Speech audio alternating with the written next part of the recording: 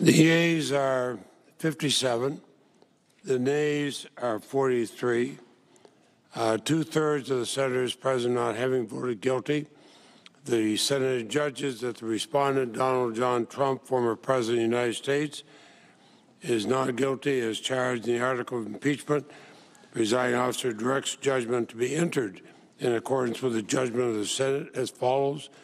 The Senate, having tried Donald John Trump, former President of the United States, upon one article of impeachment exhibited against him by the House of Representatives, and two-thirds of the senators present not having found him guilty of the charge contained therein, it is therefore ordered and adjudged that the said Donald John Trump be, and he is hereby, acquitted of the charge in said article.